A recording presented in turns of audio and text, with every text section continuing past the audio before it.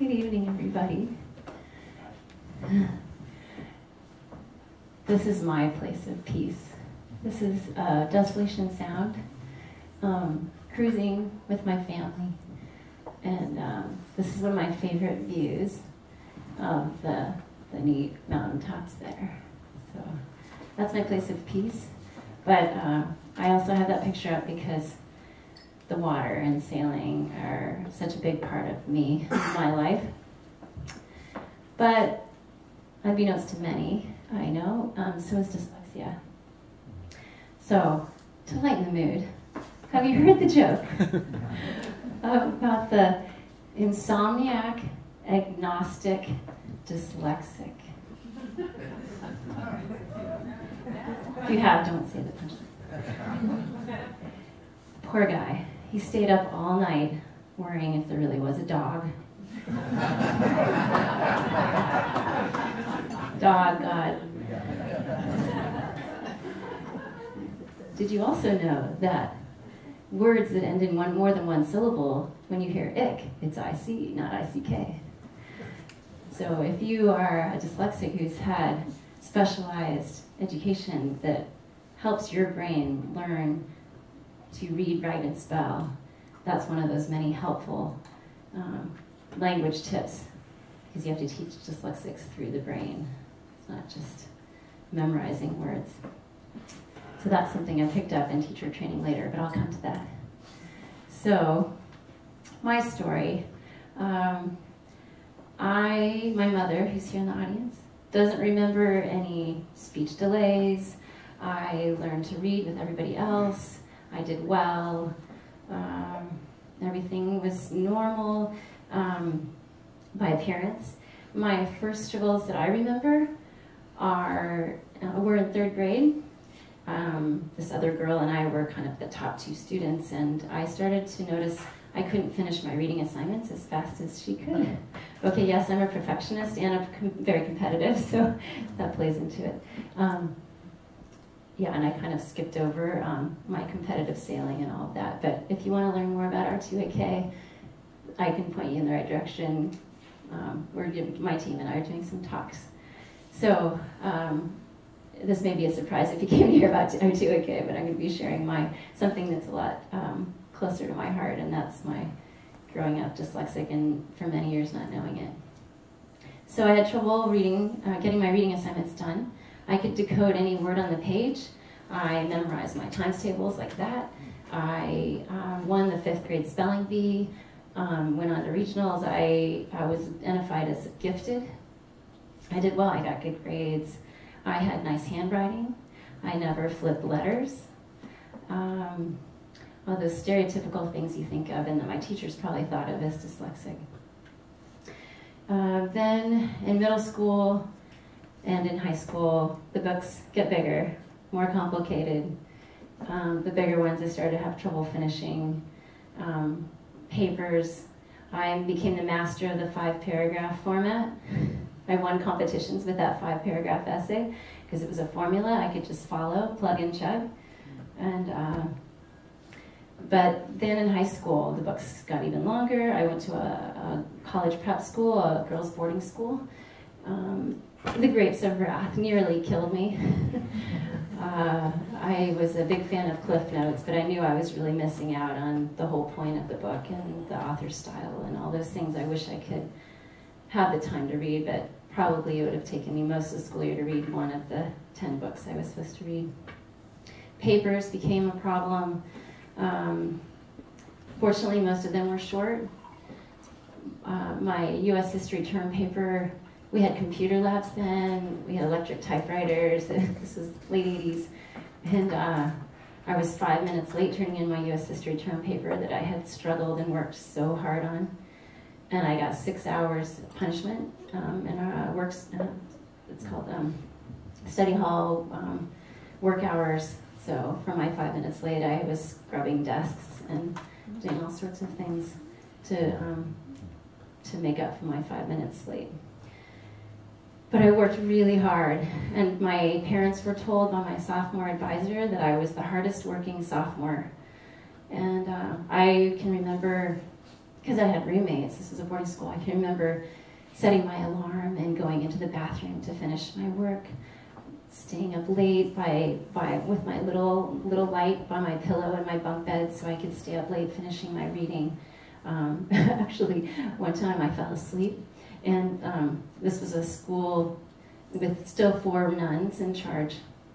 The teachers were nuns, but sweet Sister Christine, she was really the only nice one. She was patrolling outside and happened to notice through the window that I was asleep with my reading light on my pillow. And it was actually starting to burn a hole in my pillow. So I think that was the last time I tried reading in bed, when I was staying up later than my roommates, and I would just go to the bathroom. But I took AP classes and got A's in the classes, but then when it was time for the test, I could only finish about half the test. So as you can imagine, that severely impacted my scores. I only finished half my SATs and ACTs, so I got no college credit for all those harder classes that I took. I managed to get into Stanford, and not only that, but I qualified for the Science and Engineering Math Achievement Program, which put me at a higher level than my future husband. I had a lot of shared classes with him freshman year, engineering level, calculus and physics, but I had calculus 6X. He had the 5-unit calculus, so I had extra classroom sessions, extra work. And calculus AP had been the class in high school that unfortunately I should have stayed in, should have gotten help to stay in, but I had dropped. I was senior class president. I was applying to multiple scholarships to help pay for school, and I was getting the first C of my life. And little did I know that's pretty normal. It's okay to get C's, but at the time I thought it was all over, and I dropped it, and I went down to regular calculus, and they never caught up to where I was in November when I dropped my AP class. So I went to Stanford sort of unprepared for that harder level calculus, and it really seemed like the problem sets were biased. They were all about engines and pistons, and I never grew up working on engines like my future husband did, boyfriend at the time. So he was constantly drawing pictures and showing me how pistons worked, and so I was getting C's at Stanford too in calculus and physics. I had a campus job as part of my scholarship. I was on the sailing team. That might have helped me get in as well. I was recruited. I was a competitive sailor growing up. And so I felt an obligation. I sailed all through Stanford, and but I had to drop the campus job. Stanford had this policy that you could drop a class up to 24 hours before the final. They don't have that policy anymore, and I can understand why. So I would take all that. I would do all that work, and then I would panic at the end and drop the class. I'm sorry, Mom. Some wasted money there.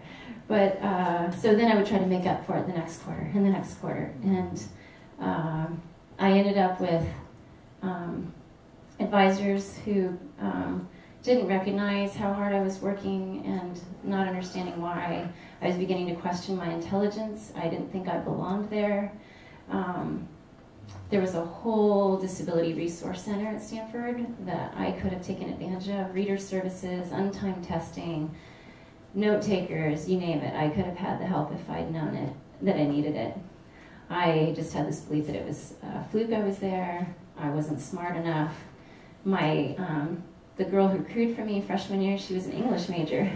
So we could come home from sailing practice and she could go after dinner and whip out her paper due the next day in a couple hours. And I kept thinking, I can do that, I can do that.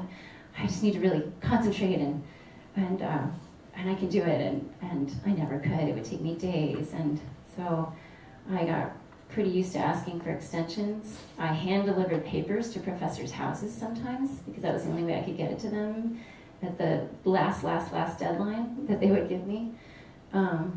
Sounds terrible, but I was in survival mode. And then, and my freshman, and speaking of advisors, my freshman advisor in engineering, older engineering professor, when he saw my C's in physics and calculus, he said, well, you gave it your best shot, try a different major. And later I found out many students got C's in those harder classes. So I played spin the major. I did human biology the next year, which was supposed to be half sociology, half biology, with all the pre-meds. And big, huge books, 3-hour midterms. So I struggled. Time where I just had to pick a major, something I loved. And I always loved art. My mom had always taken me to art museums, no matter where we were in the world. Turns out I'm very visual. That was one of my strategies, coping strategies to compensate. I can still picture my 5th grade spelling bee pages. I just memorized the look of everything. That helped me become a good speller. So my strong visual ability was what got me through. Turns out my whole family is very visual on my mom's side. Artists and architects, and my sister's super mechanical. So I did art history, and I love the detail and the analysis, but what do you have to do in art history to show what you learned? It's almost always a paper. So I had 3 papers, big research papers in my major I never got done. They're still not done. So that's a big admission. Most people, we don't know. I never graduated from Stanford. I took more than enough classes, but I am 12 units short of that graduation. And you might say, oh, just go back and finish. But those papers became monsters within a year, and they're even bigger now. I'm not going back, and that's not who I am anymore. I've moved on. And I did have one glorious last quarter at Stanford. I qualified for women's nationals for the sailing team, like we usually did. We were ranked top 10 every year. But I told my coach and my crew, who's one of my best friends, I can't go. I've got 20 units. Stanford's on the quarter system, so it gets out later. So we would go to nationals, and these other schools, they'd be having a good old time, and Stanford athletes would be studying because they knew they'd have to take finals as soon as they came back if they weren't already doing them on the plane and things like that. So I said I can't go, and I wrote an essay that was more a creative essay based on the lectures. And I did so well that the professor who had turned me down for a recommendation the previous year to go to Greece on a classics dig that I really wanted to go on 2 years before that, because I had done not such a great job on trying to finish an essay too quickly, and this time she put gold stars all over my paper and she recommended me for a classics award. I got a big monetary award. She published it in her syllabus the next year. And this outstanding professor was beloved by everybody on campus because she would come in with articles she'd read related to kids in her class. She had us fill out a note card at the beginning. I took 2 classes from her. She taught Greek, classical, and Hellenistic art. She would have everybody fill out a note card to talk about you and your interests and why you were there. And so then, on her own, I don't know how she had time, because as a teacher I know to be a good teacher, it's more than full time. She would come in with articles and interesting things and hand them to students as she walked in, based on what she knew about them. And for her big projects, of course we had papers, but she required you to do something related to Greek art. So my first class, I took Greek dancing lessons, and I taught my class. The second one, I decided I'd try sculpture, and I bought some soapstone and I sculpted my hand that's in my garden now. And so of course we had reading and papers, but it was a lot more of an active way of learning, and really got you into the culture, and it was more than just book learning and lecture, which unfortunately I think still dominates a lot of education. And it's hard for those visual learners, like my older son, who's single digits listening comprehension, when he's in a class where it's all lecture-based and hardly any examples. But I couldn't get a diagnosis for him, so he didn't get any accommodations in high school. So I, a week before Stanford graduation, I had heard from my roommate, who was in charge of reading services, that 2 of our good friends had been diagnosed dyslexic. And she said, you could get tested So I went to the Disability Resource Center and I filled out a checklist of things that I was struggling with, and I had checks on 2/3 of the questions. So they paid for me to be tested in Palo Alto, which was great. And I was diagnosed just phonetic dyslexic, having trouble with auditory processing and sequencing, and it affects my comprehension. So sometimes, if it's something that's unfamiliar, or I'm nervous, I mean, a lot of lecture material in college, it's new material, you're not that familiar with it, and so I'm trying to take notes, which helps me learn. It's visual, it's kinesthetic, but it's a lot of auditory to process. So I know I missed some of what I was hearing in lecture. And conversation, sometimes the words will come in my head in a jumble, and I feel like I have to straighten it out and then comprehend it. Sometimes my words will come out of my mouth in a jumble. They're just in the wrong order. The sounds are in the wrong order. And I think I've already done it a couple of times tonight. So after that diagnosis, I became interested in a school near Stanford where 3 of my cousins had gone, all severe dyslexics. They were caught early, lucky for them, and they went to this special school. I remember my cousin Erin, she didn't know how to read at all. She didn't know any of her letters in 2nd grade except for the letter V, because when they watched sports games, they would say V for victory. So because she physically formed this letter, that was the only letter she knew. So they went to this school that taught multisensory structured phonics and language and everything that you needed to know. And they used a method that was created starting back in the 30s, research that started in the 1930s, the Orton-Gillingham base, which is really the foundation of all the structured phonics methods now, whether it's Wired for Reading, Wilson Reading, Slingerland, that I'm familiar with now. So I spent half a summer working at the Denver Art Museum, thinking maybe art education. Through my sailing instruction in the summer, I discovered my interest in teaching. I'd also had a summer internship at NASA. I originally wanted to be an engineer, a mechanical engineer, then aerospace, and be a mission specialist at NASA. So, but I was really bored that summer working on 20-year-old payload labs and cleaning rat cages and things like that. So I really enjoyed my sailing teaching job the next summer, and so I spent half that summer after graduation at the Denver Art Museum and half at this school near Stanford. And they hired me to come for the next year, and my eyes were open to a new kind of education where kids who otherwise couldn't learn, bright kids, although intelligence has nothing to do with dyslexia, but it's easier to spot when you see this discrepancy, bright kids who aren't learning. And I saw these kids learning for the first time and how exciting that was. And I was the substitute whenever they needed a substitute, and I was a classroom assistant in K through 8, and I loved it. And I got trained in a couple of their methods, and I started to tutor. My husband and I got married. We dated starting freshman year. He got his master's at Stanford while I supported us with my little teaching salary. And then we moved to Michigan, and there were no schools like this school near us, so I went back to school. And for 2 years, I had the benefit of accommodations, I remajored in a teachable major. I minored in elementary education. I got my teaching certificate. And I felt like there were some classes and professors there who were better than at Stanford. This was Grand Valley State University in Grand Rapids, Michigan. And so I want those of you who are in high school and thinking about applying to colleges to know there are great schools out there you've never heard of. And there are great professors out there who are at these schools you may never have heard of.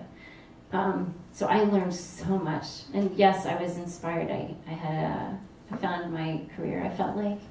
And I got trained in more methods to help dyslexics. I can screen kids from kindergarten through college now. I can't diagnose, but I can say, yeah, you've got these characteristics. You might want to get more testing. These strategies will really help. And that's been really rewarding. So I taught 4th grade and loved it, but it was general education. And then we moved to Seattle, and I oh, actually we were in Germany, and I taught in a British school as a volunteer. Then we moved to Seattle. My husband's from Bainbridge, so he's trying to get us west. And I did some more tutoring, and I worked at another school for dyslexics in Seattle. And then my son's school needed a reading specialist, and logistically it was so much easier than going across town to be at the same school with my kids, and I loved it. I taught first grade for 5 years, and I was the school's learning support teacher for 7. And I absolutely loved it. I love the small group work.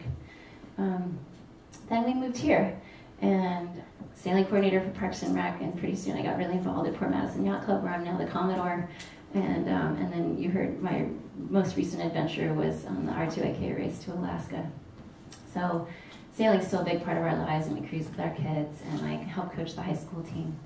But I still volunteer twice a week at Sakai in the Read Naturally program. It's not fully using my background, but it's great to work one-on-one with the kids, and I can sneak in some strategies. So I feel like my experience with dyslexia has made me really sensitive to kids who struggle academically, and empathetic. I feel like there's still a big lack of knowledge about dyslexia. A bill was passed in the state of Washington that officially recognizes dyslexia now, just in the last couple of years. And so they know now that early identification is critical, and prevention is easier than remediation. The percentage of the chance that you can become a fluent reader and writer goes down huge each year. So by the time you get to an 8th grader who hasn't had any help, it's like 9% that they'll become a fluent reader or writer. So it's really early. It's really important to catch them early, but you have to be careful. It's more than just flipping letters or being a bad speller or having messy handwriting. It's anything to do with a difficulty with language, when you can rule out other things like intelligence and eyesight and hearing problems. So if you see a kid who's working really hard, and they've had exposure and there are no biological explanations that are obvious, dyslexia is 10 to 20% of the population. So there's a good chance there's several of you in here who have it, and you may not even know it. Mine is very slight, but obviously it caught me as I got into more difficult, challenging assignments academically. And it still affects me every day with auditory. I have to look at people when they're talking. I know now that if I'm in a learning situation, I need to be right up near the front. I can't handle auditory distractions because of my auditory processing. I need to be able to focus when I've got to write. And I end up writing a lot. I have a Yacht Club newsletter Commodore article that was due today that they're going to get late. But just look for those kids so they don't slip through the cracks, because all kids want to succeed. They're not lazy. They're not misbehaving because it's more fun. They're avoiding the task because it's hard. And I learned as a teacher that boring is a code word for difficult. So I think, let's see if I covered everything. I think some famous people you might not have known. There are gifts of dyslexia. So my visual memory, my visual thinking, that's one of my gifts. And now the empathy that it's created in me. But they know actually that the dyslexic brain is wired completely different from the non-dyslexic. The right hemisphere is symmetrical. The two sides are the same, versus the non-dyslexic, typically the left side is bigger. And the right side, that's the side that you get those creative thoughts. So they say dyslexics, none of us are born with the ability to read and write. It's a combination of genetics and environment. But the dyslexic brain just thinks differently. There are different connections, and there are methods that can use those connections. For instance, big writing in the air. So when I was a teacher, I learned to write quite easily, I think, compared to my non-dyslexic trainees. So if I said, welcome to CHiPTalks, and I am writing in cursive, welcome to CHIP. And you're seeing it, so that it's mirror writing, and it's forward to you, but it's backward to me. That's super easy for me, and I did it first time when we did our teacher training. And I think that's my dyslexic brain. Even though I never flipped letters, I think that ability exists. And my mom said my grandmother used to write letters to her children at camp backwards, and they'd have to hold it up to a mirror. So did Leonardo da Vinci. So some other famous dyslexics are Thomas Edison, Einstein, F. Scott Fitzgerald, Steven Spielberg, Charles Schwab, just to name a few. So those dyslexics can think in different ways than non-dyslexics, and that's their gift. They are innovative thinkers. And so I hope that you've enjoyed my talk, and I'd be welcome to talk if you have any questions, answer questions. Thank you for listening.